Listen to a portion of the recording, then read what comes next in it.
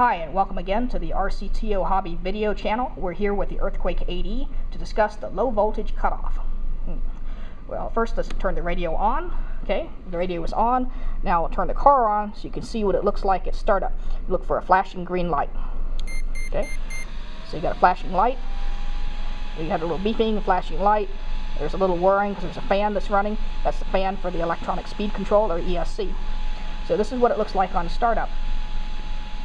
If you were driving your car around for a while and your batteries are kind of close to getting drained, what will happen? Well, you'll be able to start the car up, but very soon afterward you'll have trouble driving it. It'll seem like, hey, this thing doesn't respond to the throttle. You know, I'm pulling the trigger and all of a sudden it's not moving. You know, what's wrong with this?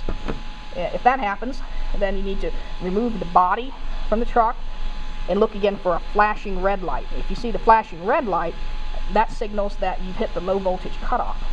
So the Earthquake 8E is a brushless electric truck. It comes with lithium polymer batteries.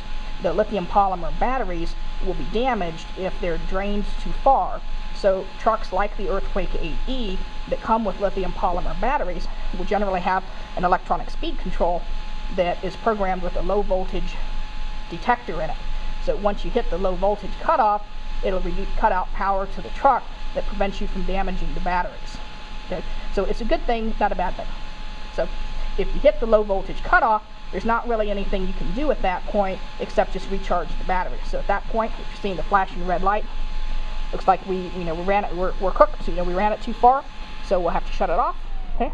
Shut the car off, turn the radio off, charge up your batteries, and once you get the batteries charged, you'll be good to go again. Okay? So I hope that helps you out, and go out and have some fun.